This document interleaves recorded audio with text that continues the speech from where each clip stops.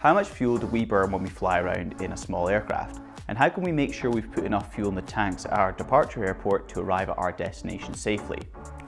Let's find out.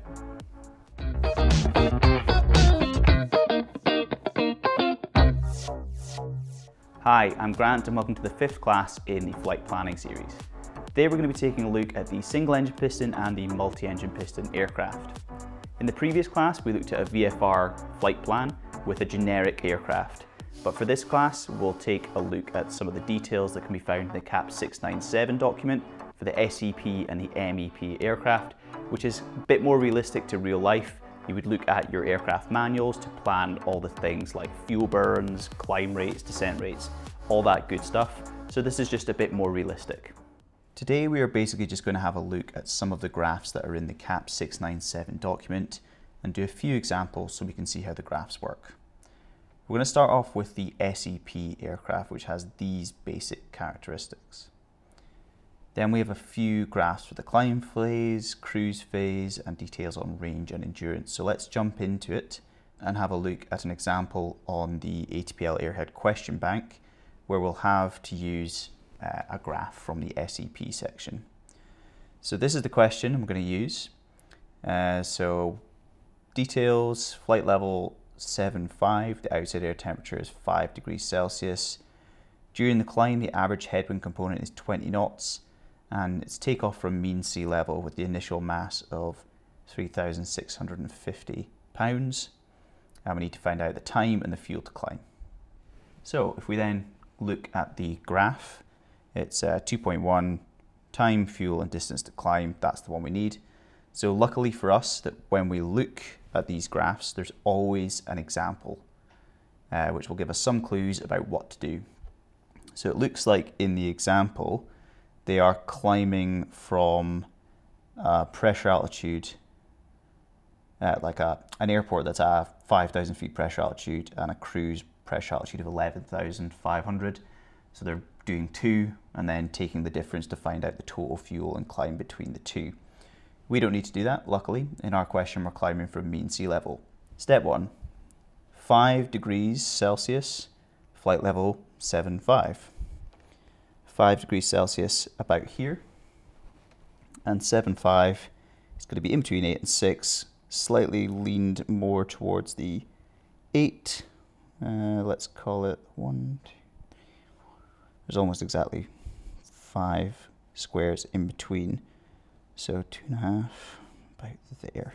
So a line about there, and then we draw it across until we reach the initial mass, which was 3,650, which is this far line over here that curves down. Something like that, and then we'll draw down all the way through to get the fuel and the distance and the time. Just like that, I've just really accentuated it there. So we can see that it would maybe take just under 10 minutes, maybe about 9 minutes, 9.5 minutes, something like that.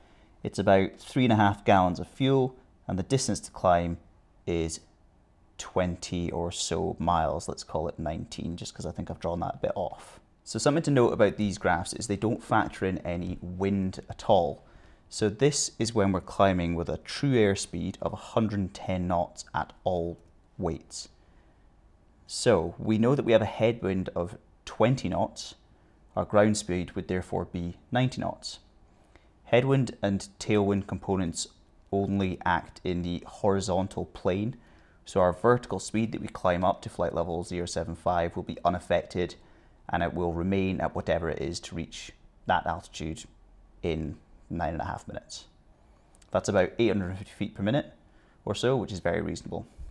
Our distance that we cover in the horizontal would be different though, and we can figure out what that is by doing a very simple equation. I'll just jot it down on this page here. So because the distance we cover will be proportional to the change, or proportional to the difference between the true airspeed and the ground speed, we can just create a very simple equation, which is the nautical air miles over the nautical ground miles, if you like, equals the true airspeed over the ground speed. So by plugging numbers into that, you get nautical air miles. We said it was about 19 over the nautical ground miles. That's what we would try and find out. equals 110 over 90. And when we solve that equation, we can find out that our nautical ground miles covered would be in the region of about 15 and a half. So looking at the answers, I've clearly forgotten that we weren't even asked for the distance covered, but no worries, because you can now you know how to do it. But the most close answer we have is probably 9 minutes to climb and 3.3 gallons to do that climb. This is information that we could use in a journey log, so we can accurately predict what fuel we expect to have left on board after our 9-minute climb to the cruising altitude of flight level 075. If we noticed at the top of climb our fuel was 5 US gallon down instead of 3.3, then that might indicate that we have a fuel leak or some other problem, and it might be worth returning to our departure aerodrome. It also might mean that the temperature's hotter, or what would it actually work? If the temperature's hotter, you're going to burn a little bit more fuel and things like that. Okay, I'm not going to go through every single graph in the CAP 697 document because you're all grown up enough to figure out them on your own. I'm not going to spoon feed you anything, so I've just picked out a few examples that we'll have a look at just to give you an idea, and then you obviously have to go away and do some practice questions. You can go onto the ATPL Airhead website. I've got a link down below. Get a 10% discount. Worth using. Very good question bank, which is where this example is from. So in this question, we're looking at endurance, and this graph is pretty straightforward. We just go in with the information that is on the question. So the question says we've got flight level 075, we've got 2,300 RPM, and then we can find out our endurance from that. So from the question bank, we can see that this is quite a straightforward question, quite a straightforward graph to use. We just go in with the information of flight level 075, which is here about halfway. We then go over to 2,300 RPM, which is this second line here. And then we go down to find our endurance, which is a line straight down. And we can see an endurance here of about 5.2 hours. We also have more information of 444 pounds of fuel on board, which is what the associated conditions say. So that's here. Initial fuel load 444 pounds. And this is sometimes a bit of a red herring, you would call it, a bit of a diversion, a bit of a distraction. Sometimes this extra information can make you question yourself and question if you're doing it correct. So what you can do is just make sure you read these associated conditions, because sometimes when they say 444 pounds of fuel is the initial fuel load, that's exactly what the graph is looking for. But there can be some graphs that have little corrections in them. So just if you see a little bit of extra information, you're thinking, what am I supposed to do with that? These little notes should help with that understanding. So our final answer doesn't need any corrections to it. We've got 5.2 hours. It's not 5 minutes and 2 minutes. It's 0.2 of an hour. 0.1 of an hour is 6 minutes. So 5 hours, 12 minutes would be our most correct answer. And again, we could use that information for planning a flight in the single engine piston aircraft. We know we'd be able to fly safely to airports that are within 5.2 hours, because that would be our maximum endurance. But depending on the wind and things like that, we might not be able to make it. So we'd be a bit more conservative, and you'd use that information to help you plan. So the multi-engine piston aircraft has these basic characteristics, with the key addition of that second engine. The graphs aren't that much more complicated here. So as before, we'll just look at a few examples from the question bank, with the first one being this question here. In this question, we're going to be using the cruise tables to calculate the cruise fuel burn, and therefore the fuel that we will need to load at the gate, or our block fuel. Our block fuel is made up of the taxi, trip, contingency, alternate, additional, final reserve, and extra fuel. So we have some of those elements already given for us. So we've got taxi fuel of 5, a trip fuel of nothing because that's what we're trying to figure out. Contingency is 5%. Reserve is 30%, which will include the final reserve and the alternate fuel, I'm assuming, because our reserve, we want to be able to get to the alternate. It's not specifically broken it down. Cool. So the trip fuel is calculated at 1 degree and 65% with 2,500 RPM set. That means that we are looking at 65% power, 2,500 RPM, this line here, and we're going to be looking at this column. And then at a flight level of 120, we're looking at this figure here, 30.7. But that is almost a bit of a misdirection because that is our manifold pressure, basically saying a power setting to aim for. Up at the top though, we can see our fuel flow, which is 23.3 gallons per hour. In the notes here at the top, you should be able to just see that on screen. It says about correcting the manifold pressure. That's basically what the 1 degree part of the question is talking about. But we don't even need to bother with manifold pressure. We're just interested about the fuel flow per hour, which is 23.3 gallons per hour. But again, an example of just what is that information for? Look at the notes and you should be able to figure out why they've given you that little extra bit of information. So 23.3 gallons per hour times 2 hours 50 minutes total for cruise, climbing and descending, which gives us 66 gallons of fuel. Contingency is 5% of this, as there are no special procedures in place to reduce the contingency to the 3% rule or anything like that. So 5% of 66 is 3.3. Then our reserve fuel is 30%, making that 19.8. Add that all together and we get 94.1 US gallons. The closest answer here is 91, so we'll click that.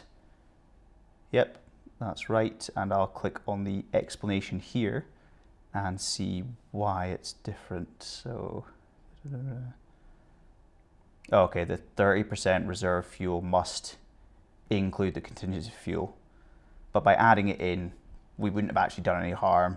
Would have been safer. We've taken more fuel, and the answers are far enough apart in this that there's no issue. One of the graphs that didn't feature in the SEP section was a descent graph. So in the MEP section there is, so we can now accurately calculate the information we need to plan for our descent. It's very similar to the climb graph, giving us fuel, time and distance. So we're just going to use this made up example for this one to show exactly how these graphs are so useful. So we've got to calculate the fuel, time and distance covered in the descent by the multi-engine piston aircraft from 14,000 feet to 4,000 feet on an international standard atmosphere day with a 10 knot head wind. Okay, so let's have a look at the graph. Okay, so let's just draw some lines for 14,000 and 4,000 feet to start off with. It's an ISA day, so we just follow this line up. Once we've drawn the lines for 4,000 and 14,000, we then draw down to get the different values. And because there's going to be quite a lot of lines here, just take your time and hopefully you won't go wrong. So I'll start off with maybe the distance and we'll calculate that nice and easy. So the first distance we can see is 40 and the next one is 10. We're wanting to find the difference, so 30 nautical miles. Just like that, nice and easy. Next one, we'll find out time, shall we? So for time, we've got a line here. So for time, we've got a line here and a line here. Again, we'll just take the difference between the two. So for time, we can see the values of 14 and 4. So that means our time is going to be 10 minutes. Almost there. Next one we've got to do is the fuel burn. Again, very simple. We've got the first fuel burn. You can see the fuel line is very steep. That's because in the descent, you're normally going idle power. So you're not going to burn that much fuel compared to the climb one.